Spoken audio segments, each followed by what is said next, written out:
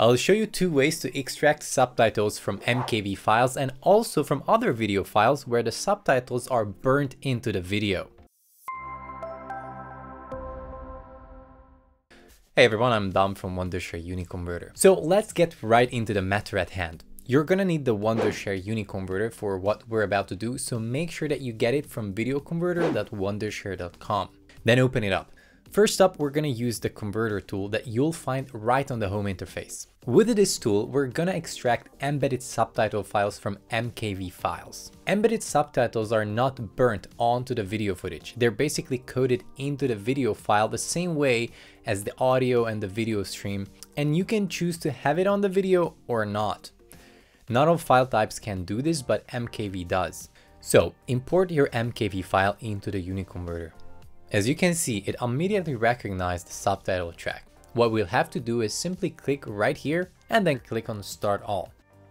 Now you can use this SRT file for other videos, or you can translate it.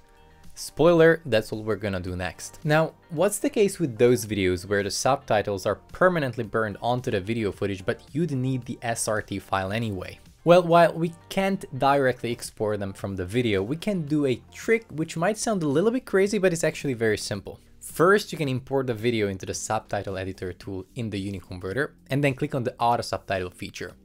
Here you can choose the video language and then start the process. This tool will auto transcribe the video and create subtitles for them.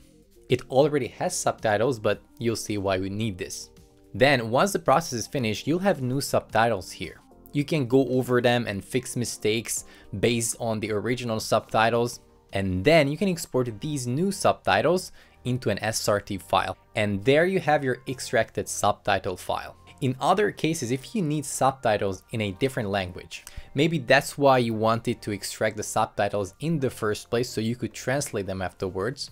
If you click right over here on the AI subtitle translator, you can choose from over 130 languages to translate your subtitles into. And it does the translation just like Google Translate. And in the end, you can export translated subtitles the same way. That's all. Don't forget to leave a like and subscribe to the channel. Thank you so much for watching. I'll catch you in the next video.